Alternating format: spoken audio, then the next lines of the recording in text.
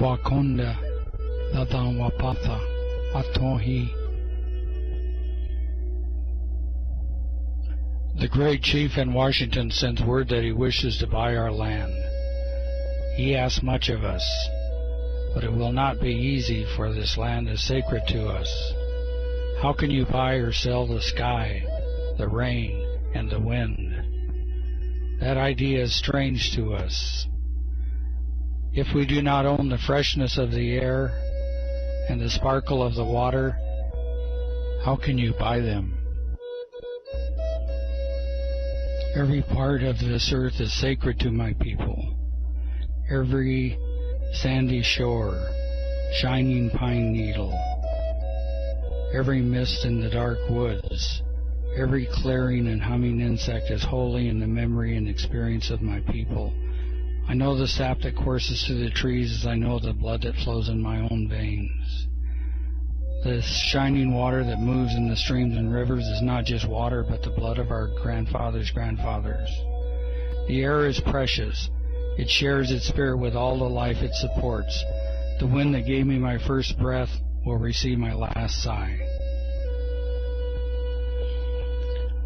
We are part of the earth, and it is part of us. The rocky crests, the meadows, the ponies, all belong to the same family. The perfumed flowers are our sisters. The bear, the deer, the great eagle, these are our brothers.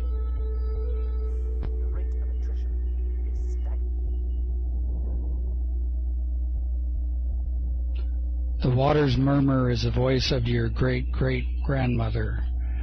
Each ghostly reflection in the clear waters of the lake tells of memories in the life of our people. The rivers are our brothers. They quench our thirst, they carry our canoes, and feed our children. You must give to the rivers the kindness you would give to any brother. Man did not weave the web of life. He is merely a strand in it. Whatever he does to the web, he does to himself.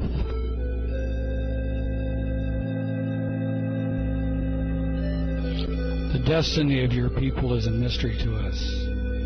We know that the white man does not understand our ways. One portion of the land is the same to him as the next, for he is a stranger who comes in the night and takes from the land whatever he needs. The earth is not his brother, but his enemy, and when he has conquered it, he moves on. He leaves his father's grave behind and he does not care. He kidnaps the earth from his children and he does not care. His father's grave and his children's birthright are forgotten. He treats his mother the earth and his brother the sky as things to be bought, plundered, sold like sheep or bright beads. His appetite will devour the earth and leave behind only a desert. Contaminate your bed and you will one night suffocate in your own waste.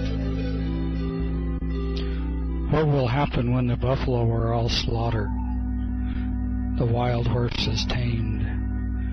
What will happen when the secret corners of the forest are heavy with the scent of many men? When the view of the ripe hills is blotted by talking wires? What will happen when we say goodbye to the swift pony and the hunt?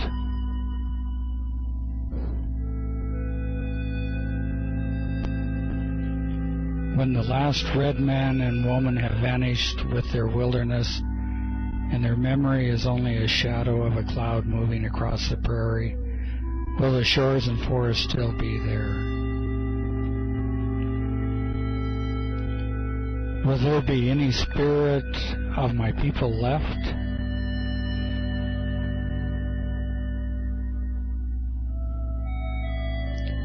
It will be the end of living and the beginning of survival.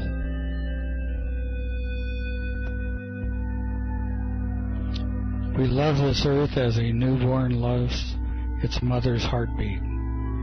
If we sell you our land, care for it as we have cared for it. Hold in your mind the memory of the land as it is when you receive it. Preserve the land. and the air and the rivers for your children's children, and love it as we have loved it. The earth is our mother. What befalls the earth befalls all the sons and daughters of the earth.